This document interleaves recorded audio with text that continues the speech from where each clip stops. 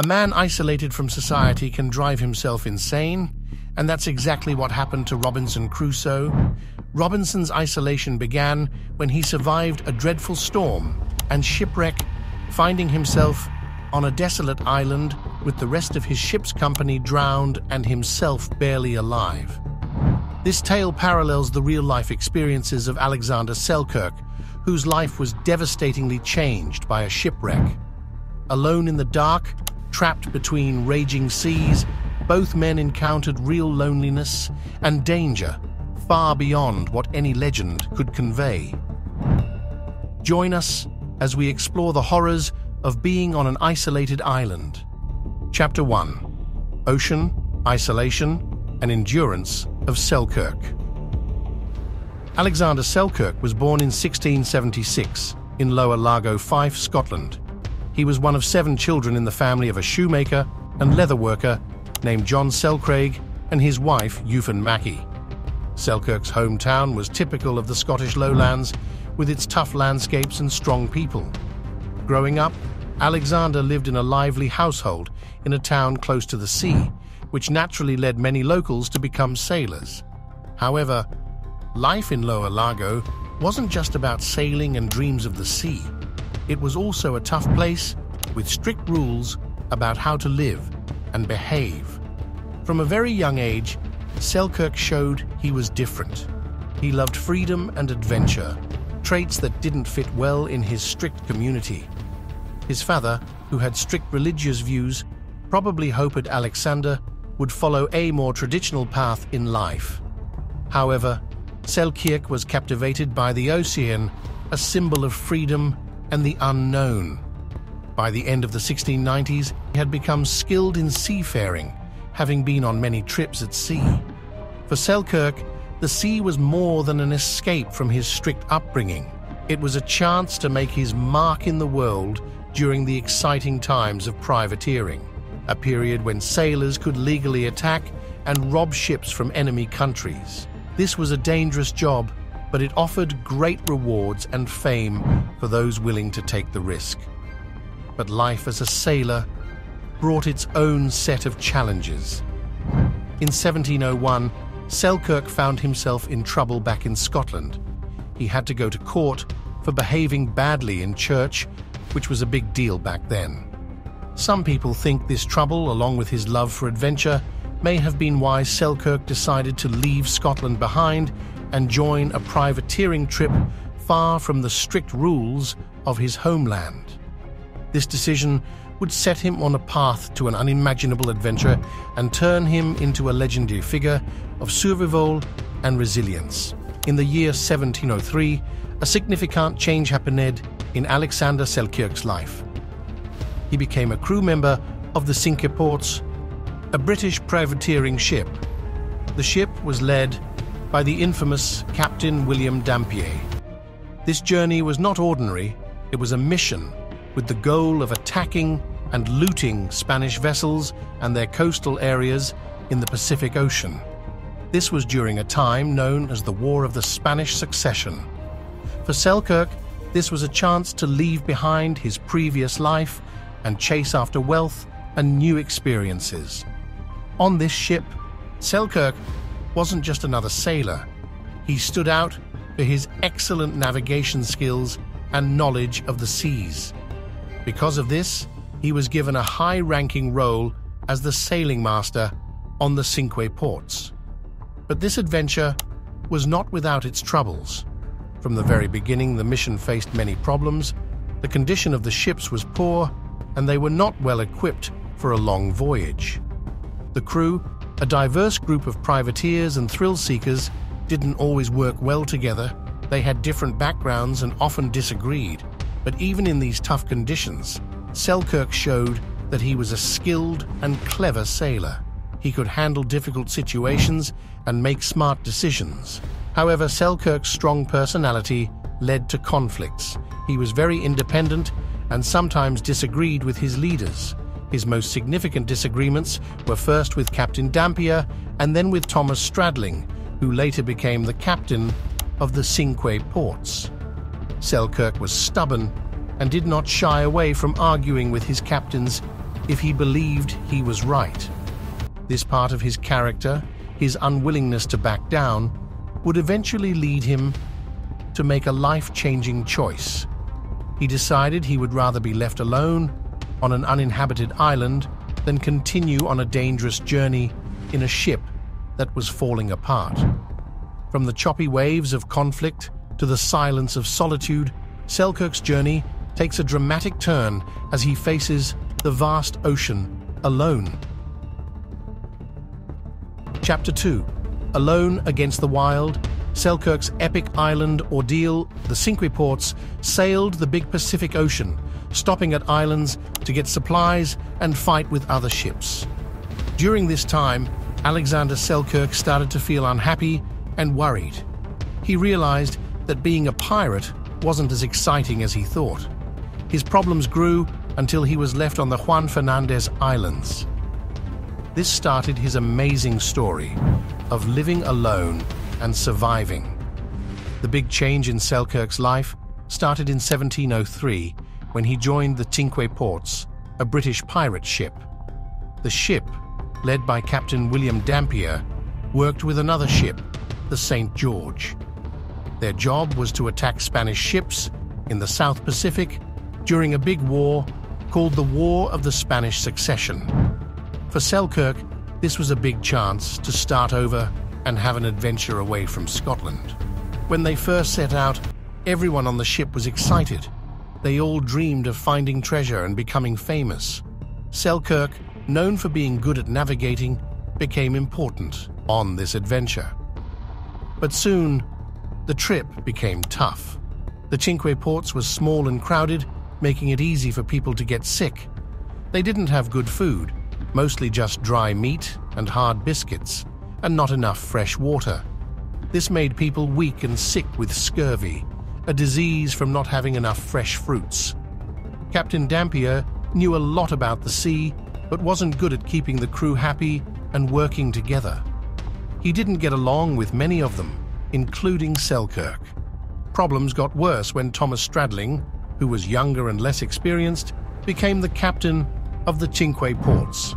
Selkirk didn't agree with Stradling's decisions, thinking they were dangerous and foolish.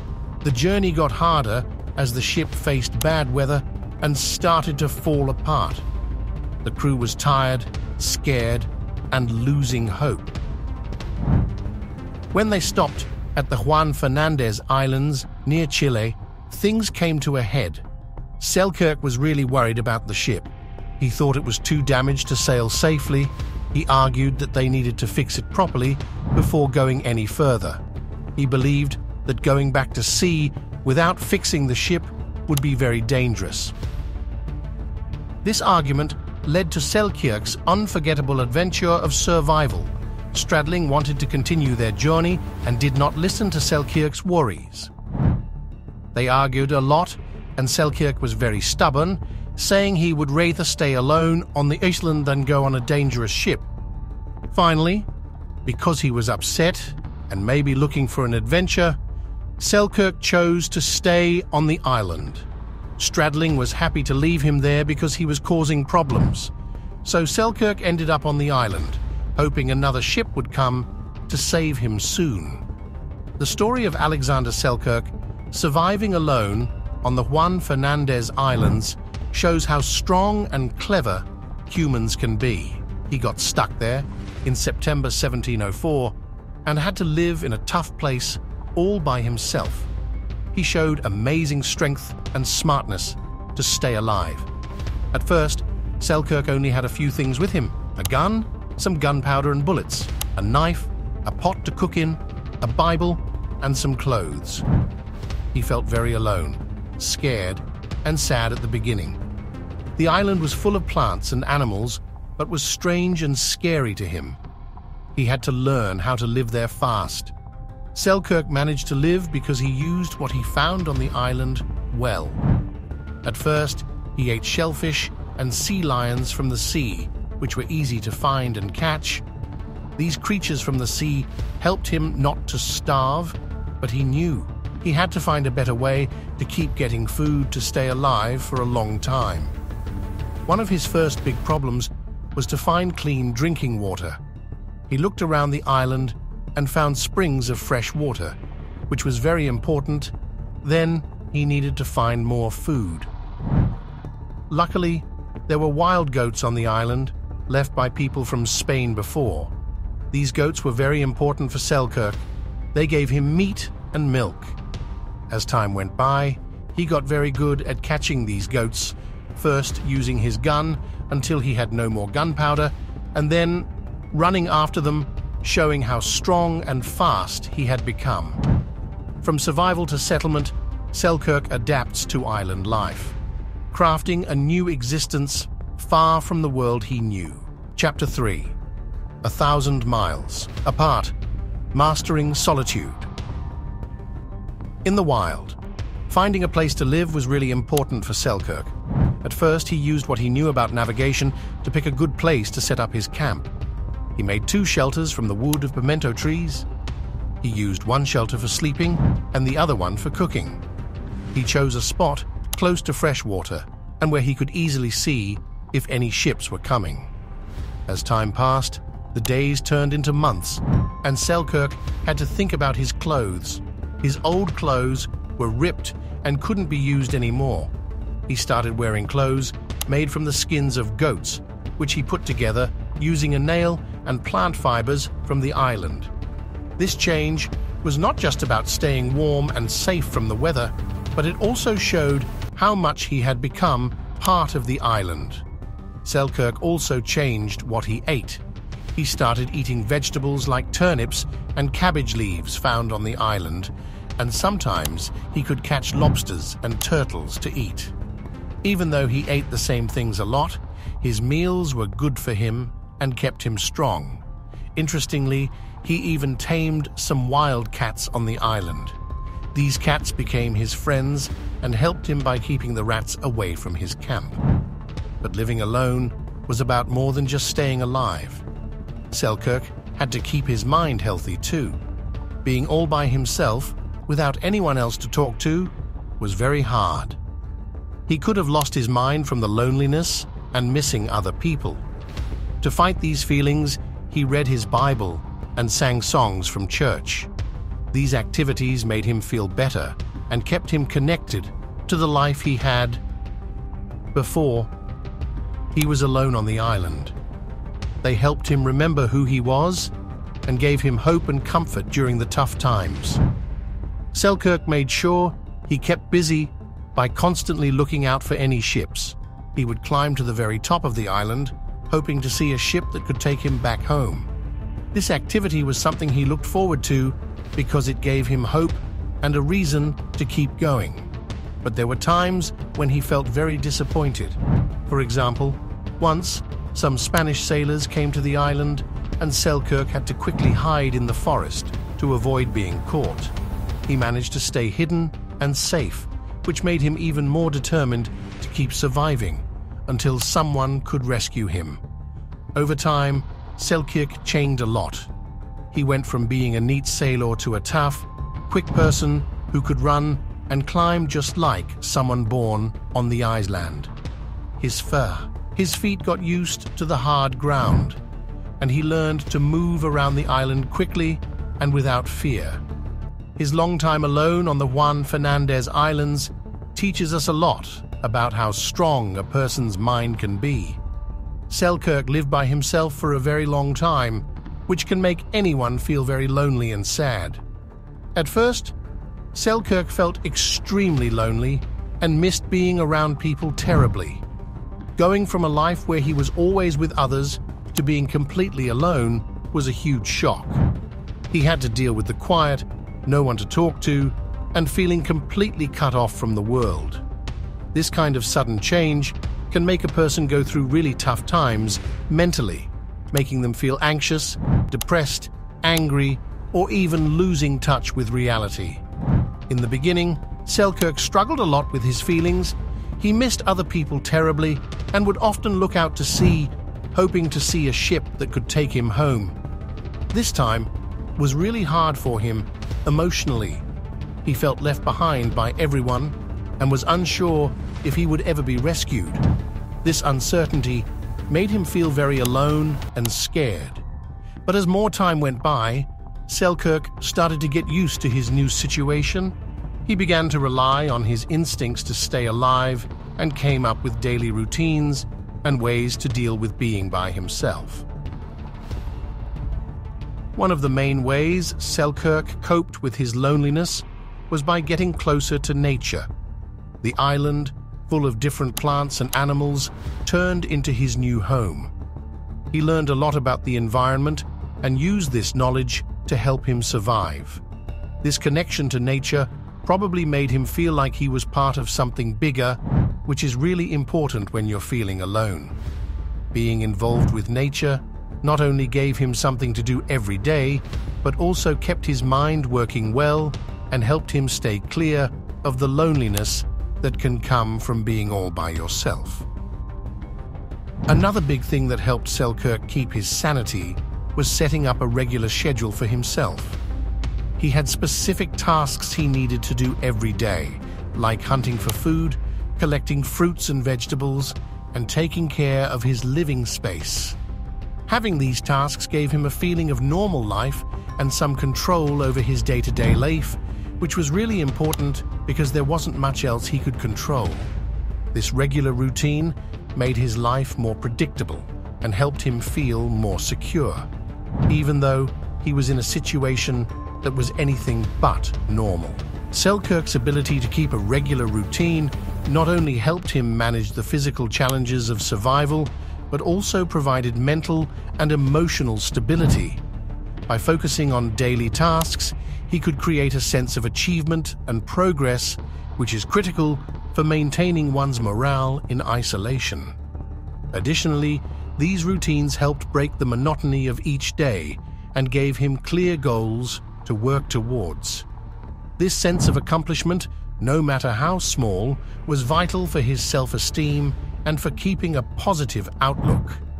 Moreover, Selkirk's adaptation to his solitary life on the island showcases the incredible adaptability of the human spirit. Despite the initial despair and loneliness, he found ways to stay mentally active and engaged. He became attuned to the rhythms of nature, which not only provided him with physical sustenance, but also emotional and spiritual fulfillment.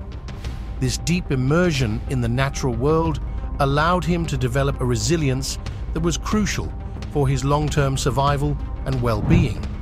Alone in nature, Selkirk relies on his beliefs and cleverness to help him through the tough times of being by himself, slowly finding a bit of calm inside.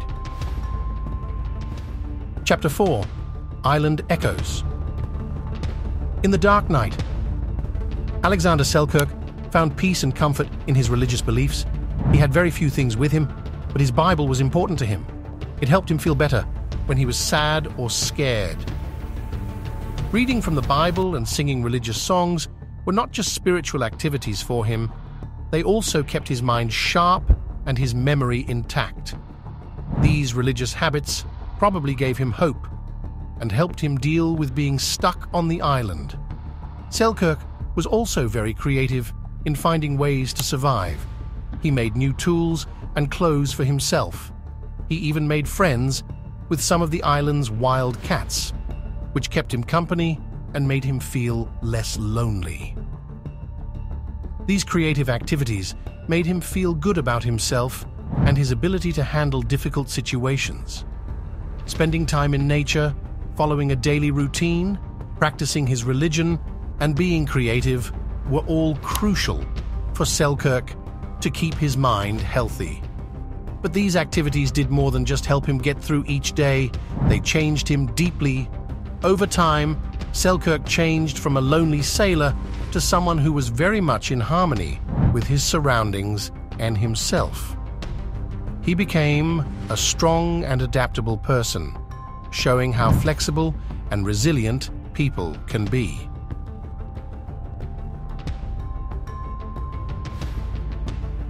Living alone on the Juan Fernandez Islands, Alexander Selkirk faced many scary and dangerous situations. This added a lot of stress to his already difficult life of surviving alone. one of the scariest things was the possibility of being found and taken away by others. The fear of being caught and possibly thrown into jail, forced into slavery, or killed was always there, especially because England and Spain were at war. One sunny day, a Spanish ship appeared near the island, causing great worry for Alexander Selkirk. He knew that being caught by the Spanish sailors could lead to really bad outcomes, such as being thrown into prison or worse. Faced with a very difficult decision, Selkirk thought about whether to show himself to the sailors or stay hidden and hope they wouldn't find him. In the end, he chose to stay hidden, using what he knew about the island to keep himself safe. Selkirk found a good hiding spot in the densey, green forest of the island. He moved very carefully, making sure he didn't make any sounds that might alert the sailors to his presence. The Spanish sailors began to search the land, looking everywhere for signs of people, but they didn't find Selkirk. He had to be extremely quiet and still, especially when the sailors came close to where he was hiding. The air was filled with tension, and Selkirk felt his heart pounding in his chest. He knew he had to be patient and smart to stay undiscovered. The time seemed to drag on, but finally, after what felt like forever, the sailors went back to their ship and sailed away. Selkirk breathed a huge sigh of relief, feeling safe once more. However, this scary event made him even more careful in the future, constantly reminding him that danger was never far away. However, the dangers on the island weren't limited to the Spanish ship. The island itself was a challenging and dangerous place to live. It was filled with steep hills and rocky cliffs that could cause injuries. If Selkirk fell or got hurt, there was no one to help him. There were no doctors or medicine on the island. Because of this, Selkirk had to be extremely cautious every single day.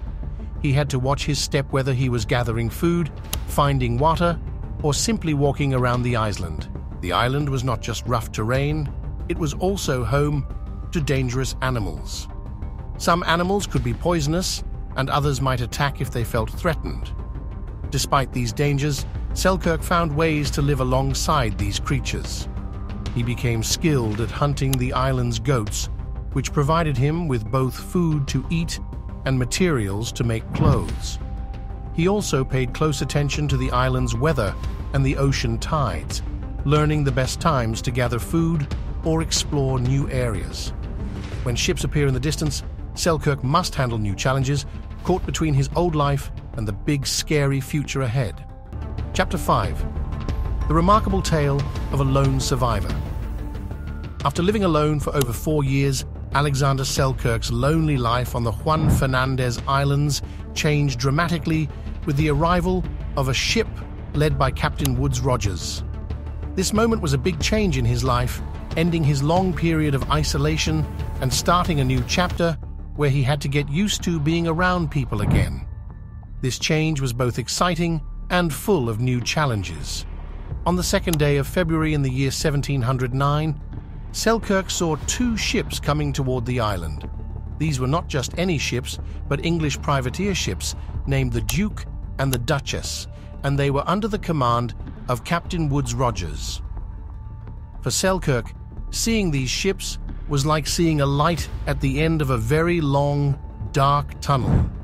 He felt a storm of feelings all at once: hope that he might be rescued, relief that he was no longer alone, fear of the unknown, and disbelief that this moment was really happening. He had spent so many days and nights looking out to the sea, hoping for a sign of rescue, and finally, his patience had paid off. When Rogers and his crew came ashore, Selkirk must have looked like a creature from another world. He was dressed in clothes made from goat skins, far from the look of the sailors he was approaching. His first moments with the crew were filled with happiness, mixed with confusion. He found it hard to speak because he hadn't used his voice in a long conversation for so many years. He had almost forgotten how to speak English. But even with his broken words and gestures, he was able to share his unbelievable story with the surprised sailors. They couldn't believe what they were hearing. Captain Rogers showed Selkirk kindness and understanding. He gave him clothes to replace his worn-out animal skins and helped him clean up, shaving. He gave him clothes to replace his worn-out animal skins and helped him clean up, shaving off his long beard and cutting his hair, which helped Selkirk start to look like the sailor he once was again. This act of kindness was more than just helping him change his appearance. It was the first step in helping Selkirk adapt back to living with other people, a life he hadn't known for a very long time.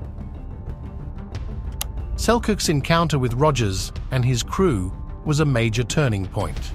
Not only did it mark the end of his isolation, but it also marked the beginning of his journey back to civilization. Alexander Selkirk's reintroduction to living among people started with small but very important steps. The change from being alone to being on a ship full of people was tough. After years of eating only what he could find or catch on the island, like fresh fruits and roasted goats, the salty preserved food on the ship made his stomach upset.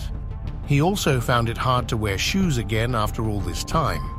His feet had grown used to being bare and had become very tough from walking on the island's rough terrain. These physical problems were signs of a bigger issue. Selkirk had to get used to a way of living that now felt strange and unfamiliar to him. But the challenges weren't just physical. Mentally and emotionally, Selkirk had a lot to adjust to. He had to remember how to act around other people and understand social cues again, things he hadn't had to think about while he was alone. The constant noise and having people around all the time were the opposite of the quiet and solitude he had gotten used to. Yet, Selkirk showed incredible strength. He slowly got used to life among others again, taking up his old skills as a navigator and sailor, proving that he was still very capable despite his long isolation.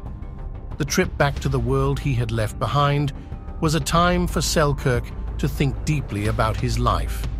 He had managed to survive in circumstances most people could never imagine, but now he faced different kinds of challenges. The island had changed him in many ways, how he looked, how he thought, and how he felt about life. He had come to know himself better than ever before, understanding his own strengths and weaknesses through his time alone. When Selkirk arrived back in London in 1711, people were fascinated by his story. He became a bit of a sensation, as people were captivated by his tales of survival. But while his story made him famous, Selkirk felt out of place in the bustling, crowded city. The loud, busy streets were a sharp contrast to the peaceful, slow-paced life he had lived on the island. But returning home wasn't just about adjusting to the physical and social environment. Selkirk had to deal with personal challenges too. He had to reconnect with his family and find his place again in a community that had moved on without him. The emotional scars from his time on the island didn't just disappear. They were a part of him now. The impact of Alexander Selkirk's incredible ordeal on a deserted island significantly influenced the creation of Daniel Defoe's famous book, Robinson Crusoe, which was published in 1719. This book is often thought of as the first English novel and is a well-known classic in literature. The story of Crusoe, who is stranded on an uninhabited island and has to deal with being completely alone while trying to survive, is very similar to what Selkirk went through. Although Robinson Crusoe is a fictional story with added details and changes for the sake of the story, the similarities to Selkirk's real-life adventures are very clear. Defoe's character, Crusoe, like Selkirk, is very clever, strong, and thoughtful. He does things like hunting, taming animals, and making a home for himself out of the wild, just like Selkirk did. The book looks at what it means to be human when faced with extremely difficult situations, taking inspiration from Selkirk's true story of survival and ingenuity. Selkirk's story didn't just inspire Defoe, it caught the attention of many people. When he came back to normal life, people were very interested in him. Stories about how he survived were popular and widely read, and he became kind of famous in the early 1700s in Britain. He was asked to share his story in magazines and books, and even in person. This interest from the public shows how much people were fascinated by stories of adventure, survival, and distant lands, especially during a time when sea exploration was growing and countries were starting to establish colonies overseas. But even with all this attention, Selkirk found it hard to get used to life with other people again. The simple, quiet life he had lived on the island had a big impact on him, making it tough to adapt to the busy and complex life of society. He had a hard time connecting with other people, including his own family, and he often talked about wanting to go back to living at sea. This feeling of not fitting in shows how deeply his time alone had changed him and how he felt about where he belonged. In the later years of his life, Selkirk went back to the sea, which felt more like home to him. He joined the Royal Navy and then worked on private ships, continuing his adventurous life until he died from yellow fever in 1721 while on a ship near Africa. His life after the island was a constant search for meaning and a place where he felt he belonged, a journey that reflects the deep questions many people think about in their own lives. The influence of Alexander Selkirk goes beyond just inspiring a famous book or becoming a well-known story. His life has become a symbol of human strength and the ability to adapt. It makes people think deeply about what it means to be human, the importance of other people and community, and how someone can keep going when faced with really hard situations. The image of someone surviving alone on a deserted island has become a strong theme in stories and movies, representing the ultimate challenge of survival, finding oneself, and facing one's deepest fears and wants. Today, Selkirk's story is still meaningful, maybe even more so in our world that's full of constant noise and distractions. His experience makes people think about the importance of being alone and connecting with nature, and it shows the basic human traits of being strong and resilient. The story of this man from the 18th century who survived alone on an island continues to be relevant, reminding us all of the incredible power of the human spirit and our ability to get through very tough situations. Was Alexander Selkirk's survival more about his strength or just luck?